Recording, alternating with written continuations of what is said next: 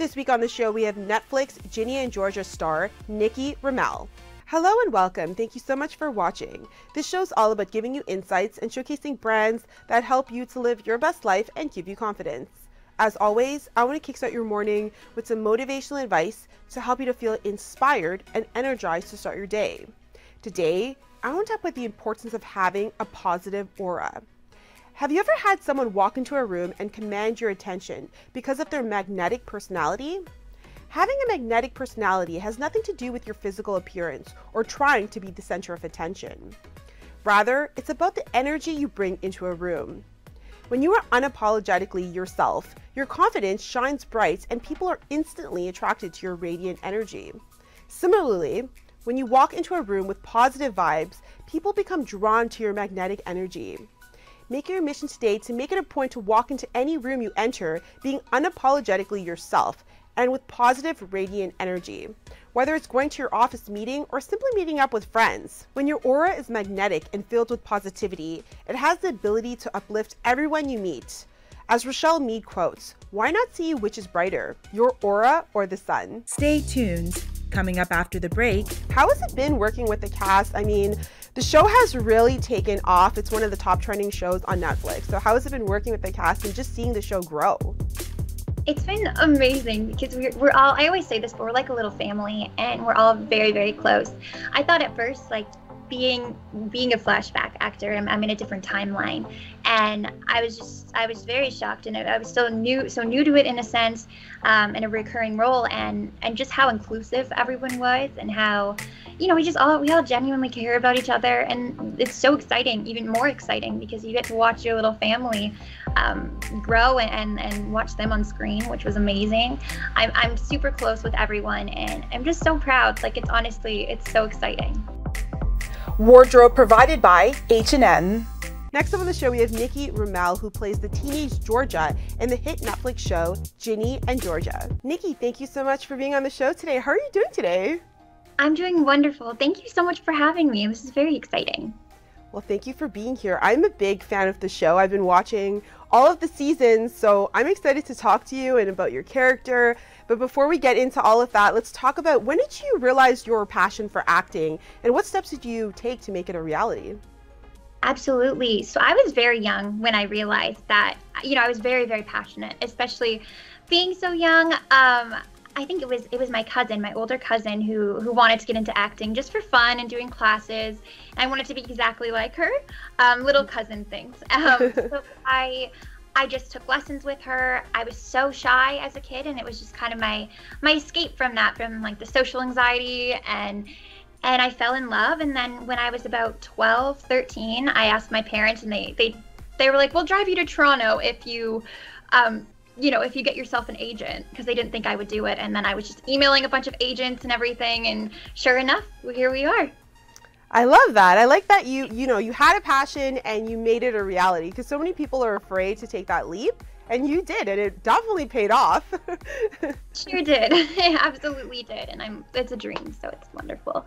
Yeah, and before we get into your role with Ginny and Georgia, you also had other breakout roles in Designated Survivor and Holly Hobby. So how has it been to really see your career take off at such a young age? Really great. I'm so glad. There's always like, oh, I wish I started when I was younger. I wish I did. But it's just kind of living in the moment and being super, super grateful. It was definitely, Ginny and Georgia was definitely a big jump from, because I've done like one episode, different projects, like one episode there, here and there.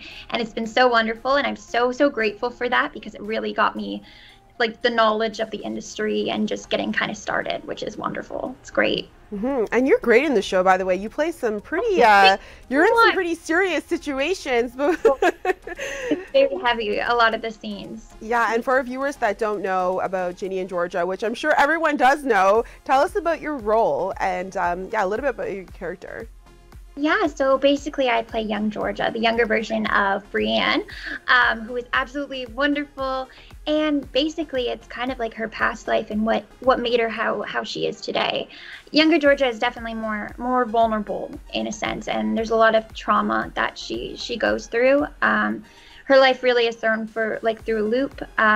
especially when she has Ginny as a teenager, and it's just that growth and realizing she has to sacrifice her whole life and everything she's ever known, and it ends up being the most beautiful, like, rewarding experience, but at the same time it's going to be a challenge, and she sacrifices so much. Yeah, absolutely. I mean, you go through a lot of trauma as Georgia, the teenage Georgia. You go through a lot of trauma and a lot of hardship. So was it difficult getting into character for this role? Because I feel like you're such a cheery person. And how did you prepare for it mentally? Mentally, it was just doing a lot of research.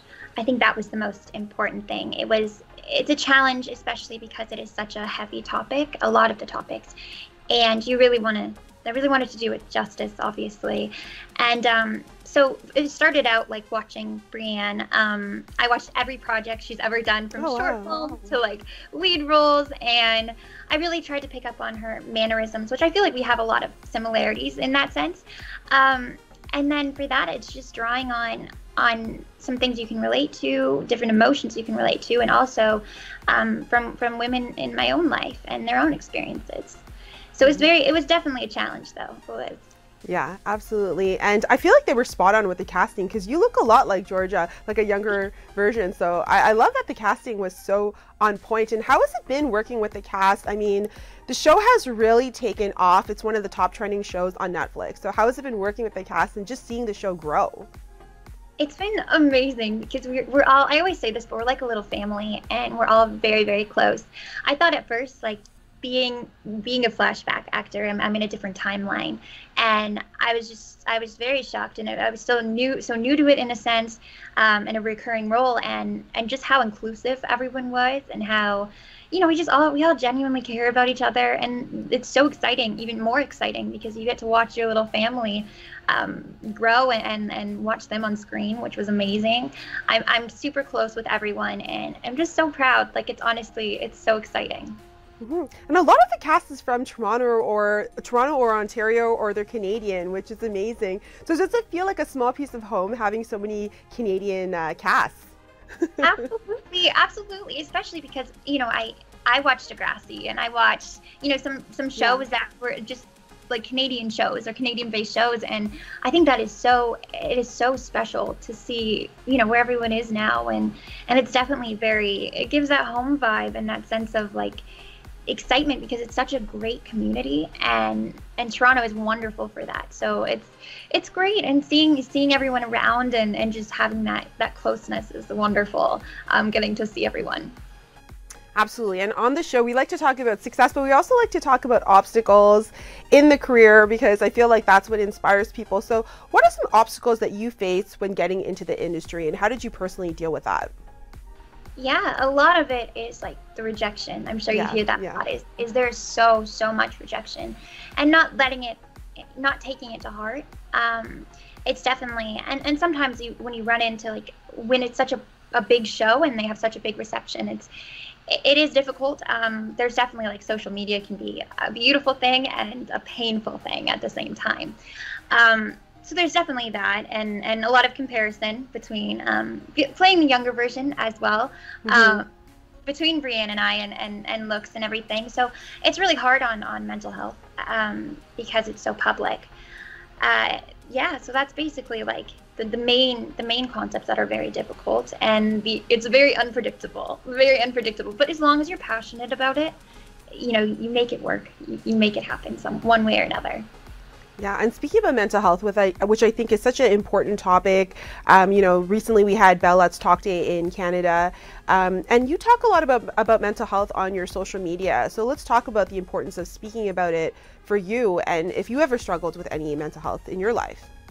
Absolutely. Oh, absolutely. I struggled a lot with numerous types of mental illness, and my main thing that really helped me was being in a great community. I met a lot of great people through my healing process, and a lot of therapy. I actually had therapy just before this interview, Nice. a group therapy, which was amazing, and just watching, you know, the process grow. I think being open about it, at first I had to be open about it for certain reasons, and now I just see the impact it's making, and I hear from people just how, you know, they feel less alone, and I definitely feel that way as well. Like, I don't think people understand, like, they may be, grateful for having the conversation opened. And at the same time, like, I do too, because hearing their stories and their, like, is so inspirational to me as well. So it's a two-way street. I'm grateful for that. Thanks for talking about this, because I think that this is a topic that's not talked about enough.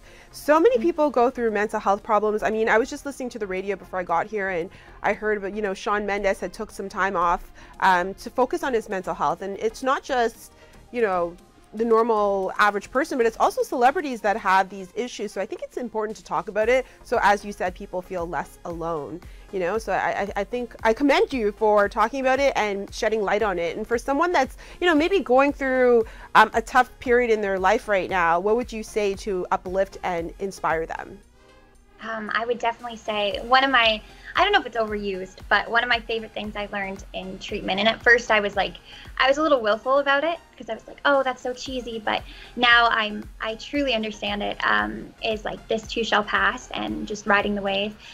Because honestly, there are going to be better days, especially when it's very hard. It's getting through the moment and trying to find stuff to be hopeful about, finding, like, your passions, for example, and things to look forward to.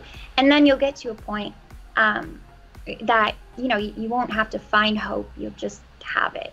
And I think that was one of the most beautiful experiences in my life, and something that is honestly very achievable with time and healing and just keeping the conversation open. And yeah. And what are some things that you do to work on your personal development? Oh yeah, so I do a lot of self-care. My time management skills I've been working on to make time for that. I definitely work on things I'm passionate about, and just really, really working hard on therapy and committing to recovery in a lot of ways. I think, that's helped me a lot, and just being open-minded. It's very easy to get down on yourself, and you got to learn to forgive yourself and kind of let go of the past in a sense. You can be proud of yourself. You can absolutely be proud of yourself for the growth you've made. And at the same time, you can't change the past. So that's something I've learned that I've really kind of, that's helped me grow. Absolutely. And do you think it was easier to get into character as the teenage Georgia because you went through challenges and hardships yourself? Absolutely. Absolutely. Like, I think the basis of acting for me, like how I find it is just channeling those emotions, like really stripping it down in the sense that, we've all felt angry, we've all felt sad, we've all felt hopeless or happy. I should think of some happy emotions as well. We've all felt this vast variety of emotions, and really kind of channeling that to a different situation, or relatable situations, I think, did make it easier. It definitely did. And Nikki, what's the best advice someone ever gave you in your life that, kind of like stuck with you, that you go back to? Yeah, I think the one thing is self-acceptance is definitely a big piece of advice, because honestly, I was always looking for self-love, and I thought I needed to be this perfectionist and this person that, was ideal. And in reality, I think the self-acceptance is so important, and it ties into acting as well. It's just always put your best foot forward, work hard, and it'll work out. You always have hope.